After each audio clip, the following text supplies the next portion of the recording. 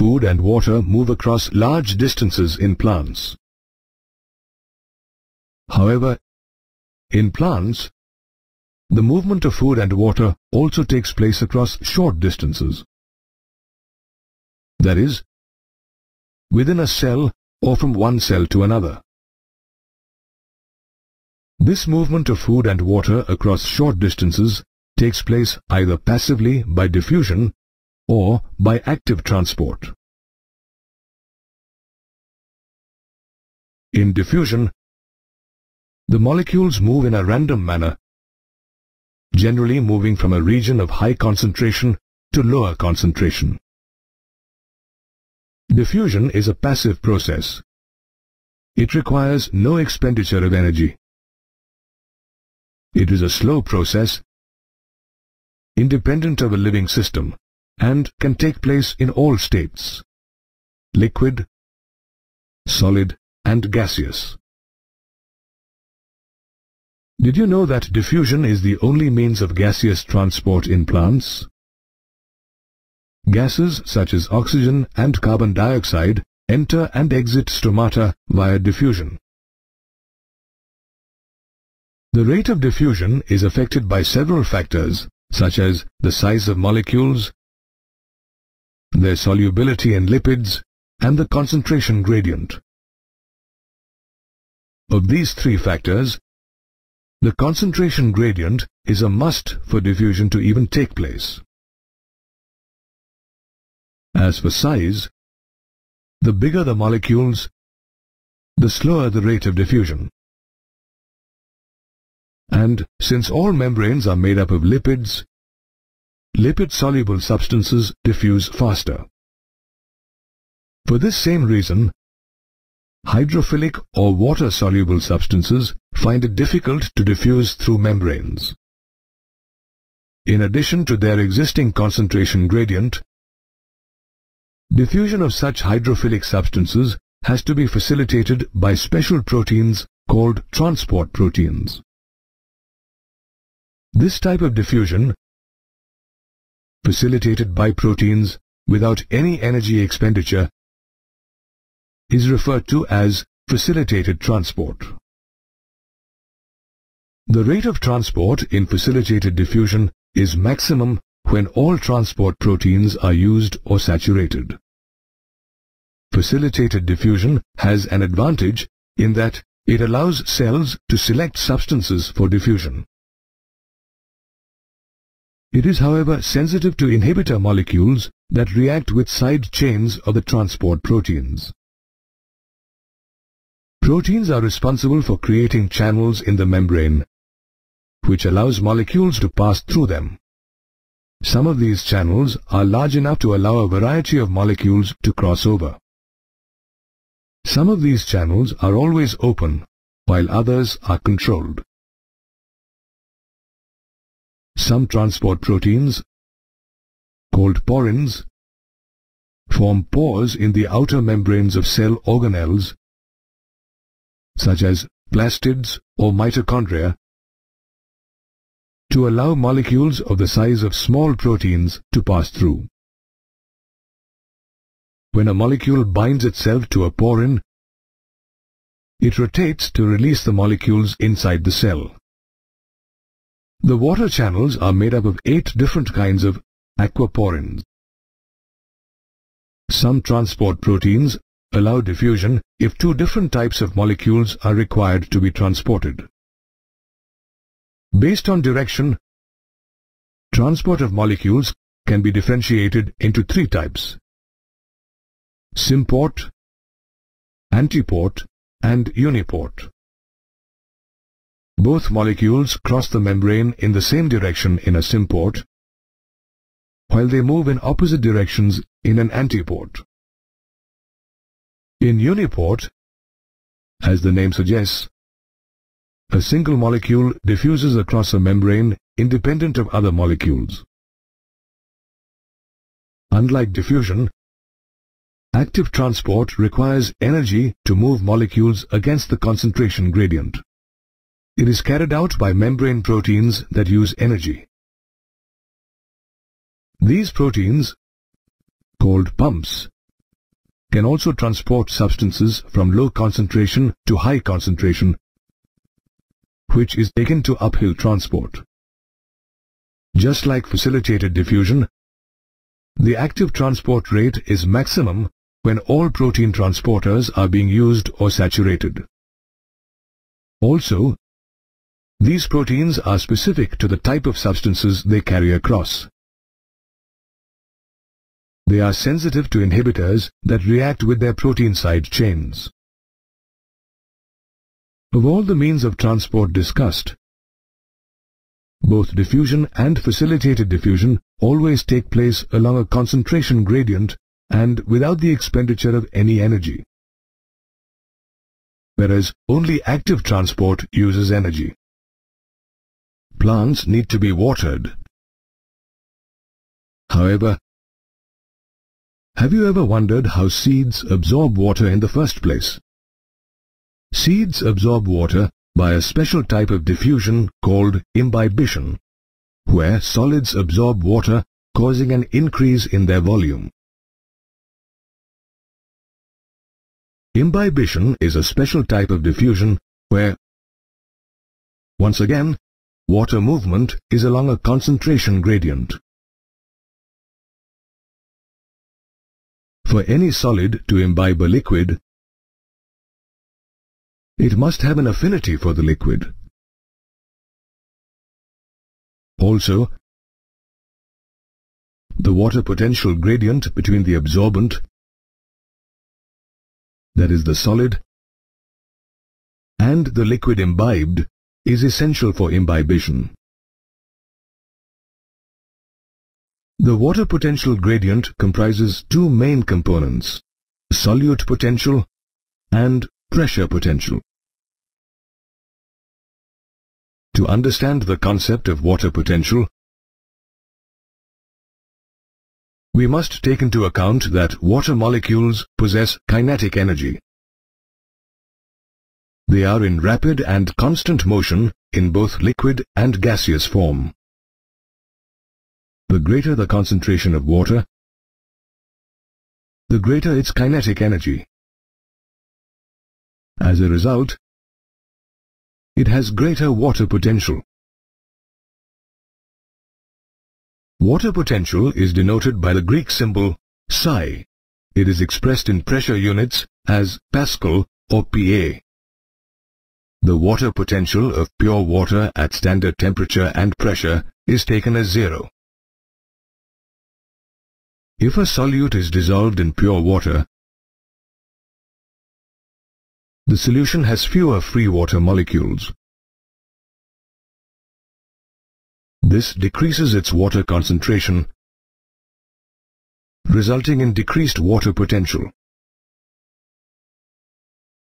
Therefore, we can easily conclude that pure water has the greatest possible water potential,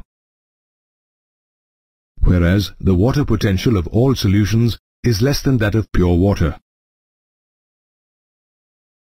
The magnitude of the lowering of water potential due to the addition of solutes is called solute potential. Solute potential is represented by the letter psi s, and it is always negative. Solute potential becomes increasingly negative with the addition of solutes. When two solutions come into contact, water molecules from the system with higher energy will move to the one with lower energy. That is, movement will take place from the solution with higher water potential to the one with lower water potential. For a solution at atmospheric pressure, its water potential is equal to its solute potential. But if pressure greater than atmospheric pressure is applied to pure water or a solution, it results in an increase in water potential. When water enters a plant cell due to diffusion, it builds up pressure against the cell wall, causing the cell to become turgid. This pressure that is applied by the protoplasm against the cell wall is called pressure potential. Pressure potential, which is denoted by psi p, is usually positive. However, negative pressure potential is critical to water transport up the stem via xylem cells. Hence, it can be stated that the water potential of a cell is a combination of its solute potential and pressure potential. A plant cell is bounded by a cell wall and a cell membrane. It also contains a large central vacuole. This vacuole contains a vacuolar sap that contributes to the solute potential of the plant cell. While the cell wall is freely permeable to water and other substances, allowing them free movement, the cell membrane, on the other hand, is a semi-permeable membrane. The cell membrane, together with the vacuolar membrane, which is also called tonoplast, determines the movement of molecules in and out of the plant cell. The diffusion of water across a semi-permeable membrane like the cell membrane is referred to as osmosis. Osmosis occurs spontaneously in response to a driving force. The net direction and rate of osmosis depend on two factors: concentration gradient and pressure gradient. If two solutions are put into a chamber separated by a semi-permeable membrane, then water will move from the region of higher chemical potential or concentration gradient to the region of lower chemical potential until equilibrium is reached.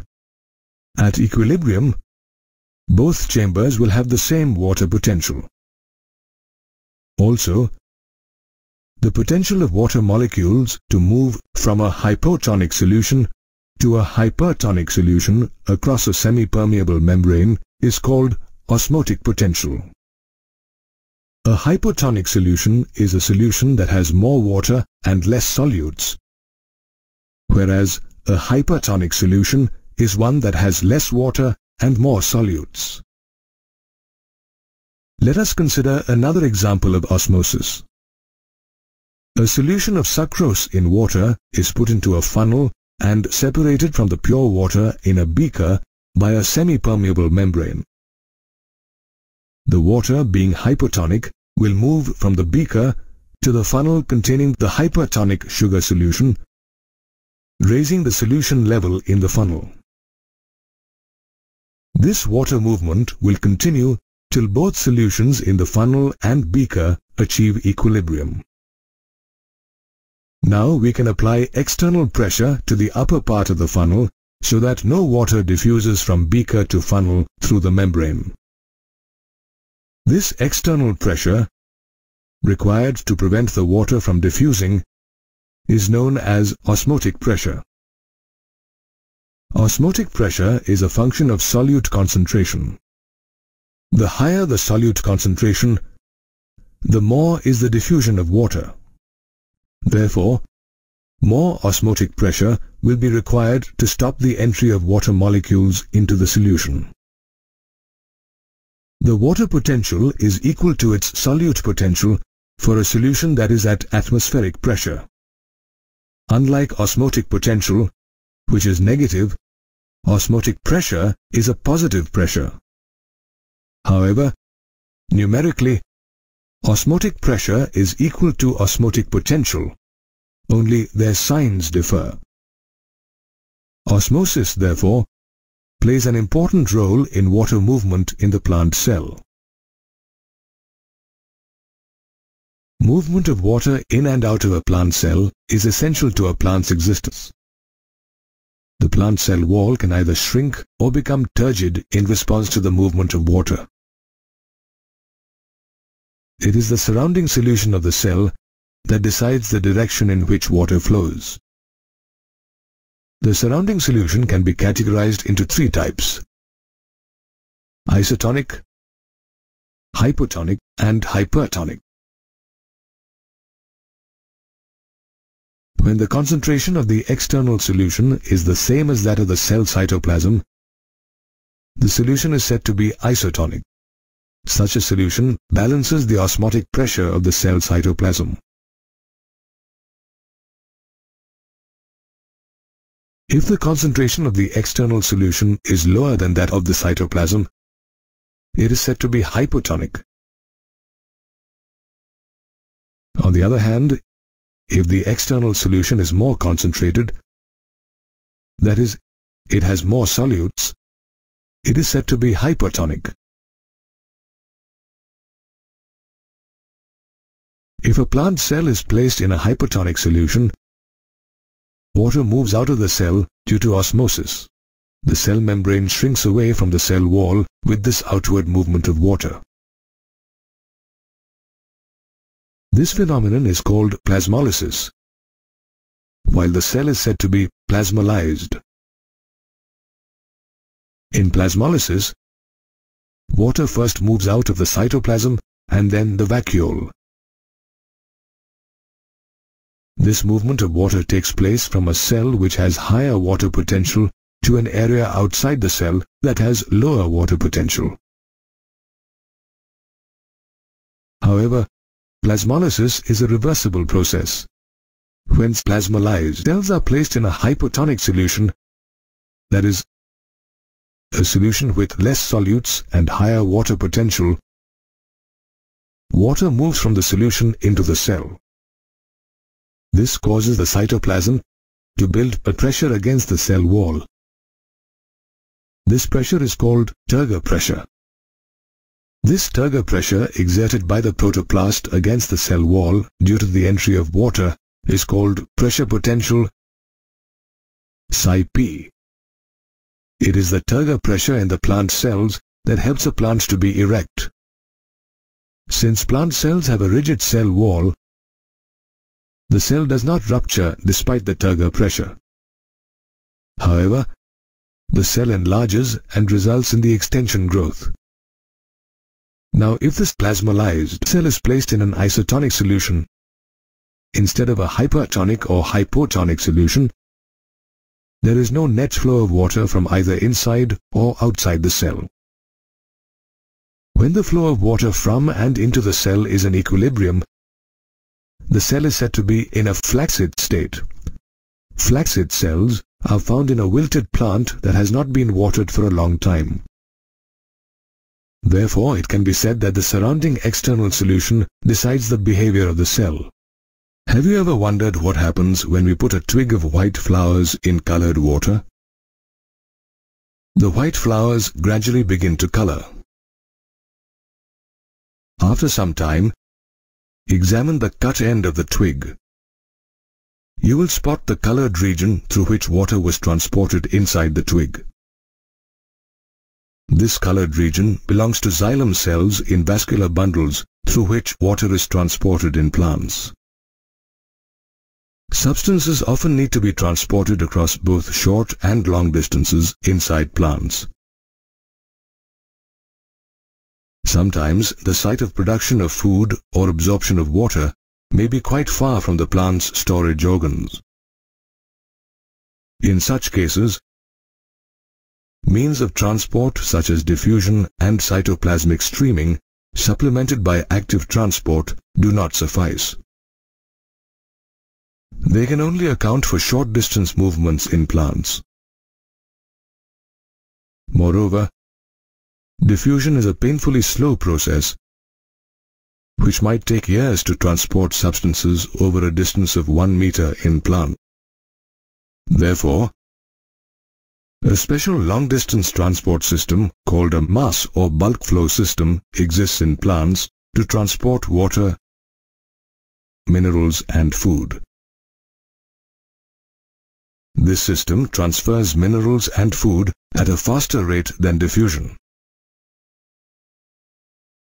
As the name suggests, the mass flow system is a process that moves substances in bulk. It arises out of a pressure difference between 2 points. Irrespective of the state substances are in, either in solution or in suspension, they move along at the same pace like in a flowing river. Bulk flow is achieved through either a positive hydrostatic gradient like that caused by a garden hose, or through negative hydrostatic pressure, which can, for example, be caused by suction through a straw. This bulk flow system, conducted through the plant's vascular tissues, xylem and phloem, is referred to as translocation. Xylem transports water, minerals and hormones upwards from the plant's roots, while phloem transfers organic or inorganic solutes from the leaves to other parts of the plant. To conclude, the bulk flow system differs from diffusion in 3 ways. First, it transports substances across long distances in plants, unlike diffusion. Second, unlike diffusion, in which substances move independently, the bulk flow system moves all substances at the same pace. Third, diffusion depends on a concentration gradient, while the bulk flow system is achieved through a positive or negative hydrostatic gradient.